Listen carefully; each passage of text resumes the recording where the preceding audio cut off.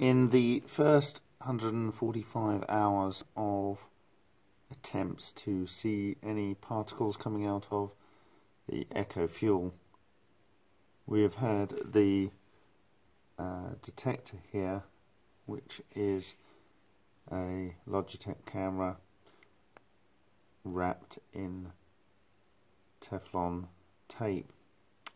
We've had it pointing such that the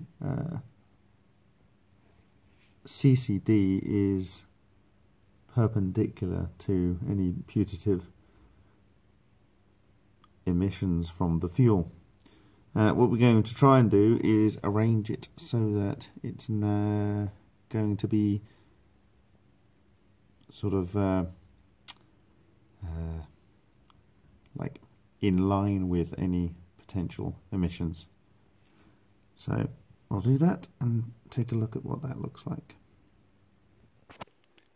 The orientation is now such that the CCD hopefully will get rays travelling across it from the fuel.